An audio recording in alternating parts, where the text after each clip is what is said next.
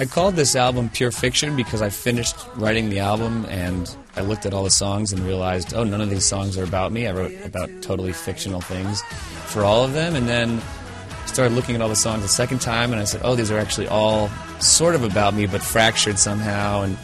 And I sort of like, I'm to the point now where I'm actually pretty happy in life, and I got tired of trying to I think in my first two albums a lot of my music was therapy for myself, but I felt the songs felt and sounded better on this album when they weren't about me being upset. I've got a song and a smile so bright, I'll make you wish you were here tonight.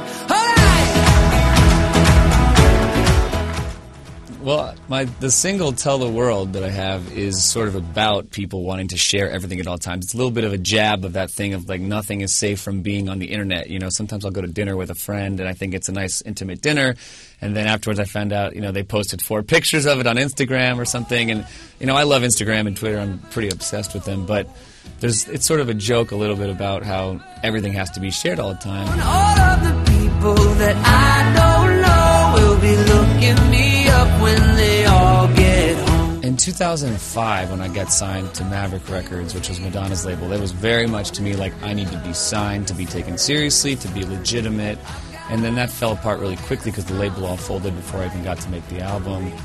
And then with Warner Brothers, things were really good. We had some really great success. But I just, I think everybody these days wants more control, whether it's on your DVR or your Netflix list, whatever it is. Everyone wants things their way now, and I don't think it's any different with the way I make music. I want to be able to make it and deliver it straight to the listeners without a lot of headaches in between.